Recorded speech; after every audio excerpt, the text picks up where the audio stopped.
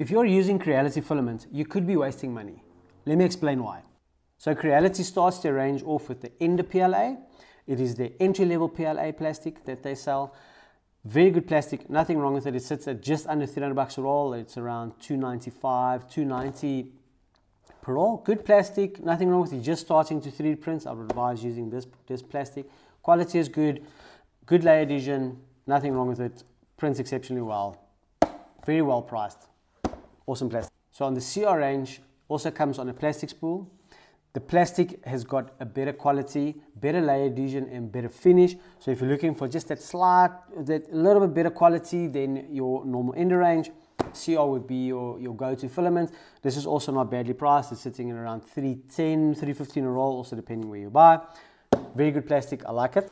Next up we have the Hyper series. So this comes on a cardboard spool. This is a little bit more expensive. This you're looking about $400 a roll, $420, also depending on where you buy. But also once again, very good plastic. The quality is exceptional on this. You can also crank your printer up. This goes up to 250, 300 mils a second. So no worry to turn the speed down on your printer. Awesome plastic, also very good. And then last, we have the Hyper series, but the RFID. Comes on a cardboard spool. Once again, awesome filament quality. The plastic is absolute brilliant quality.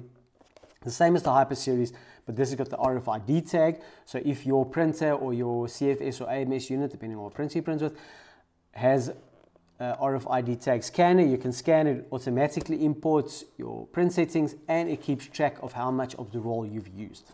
This is your 4 main Creality PLA filaments that are currently available, and just the price ranges and the quality of filament that you get in paying this price tag. So basically, the cheaper the filament, the cheaper the quality, the more expensive the filament, the better the quality.